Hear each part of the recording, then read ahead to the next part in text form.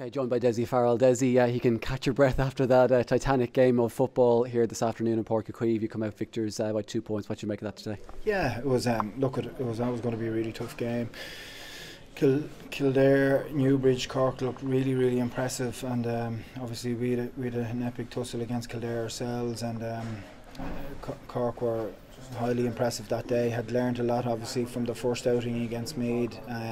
Were much more compact in defence, so we were expecting that today. It proved to be the case. They were difficult to break down at times and trying to hit you on the counter attack, so it was intense stuff at times, a little bit frantic.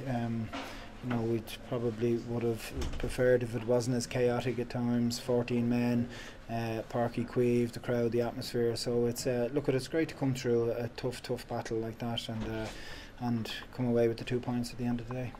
A word on the David O'Hanlon save right at the very end, which was an incredible save. Obviously, that meant you won the game as opposed to losing it. Yeah, and it was fine margins, and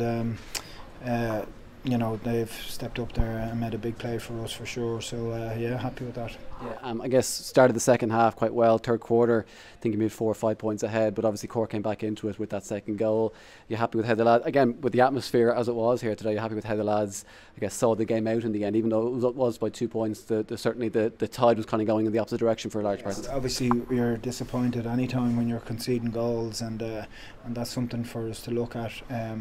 Because it kept Cork in it, particularly at times that you feel that we should be kicking on. We've got a foothold in the game, but it didn't materialise that way for us. So that's definitely something for us to take a look at.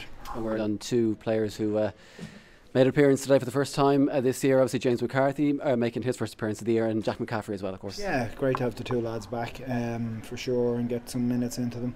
That's the balancing act that needs to be done at this time of the year. It's giving youth its chance and giving them some experience, and also some of the older hands that to make sure that they're getting game time and minutes, because it's coming thick and fast at this stage. Yeah, and finally, just 3 games down in the league, how do you assess the campaign overall so far? Yeah, okay, obviously we're unbeaten, and I think for us it's about trying to improve the quality of performance every time we go out. It's about taking the learnings and trying to implement whatever we've identified as a work on for us from the previous game, and sometimes you have to revisit stuff you've covered, and that's all part of it, of course, but there's plenty of there's eating and drinking in that one for us for sure.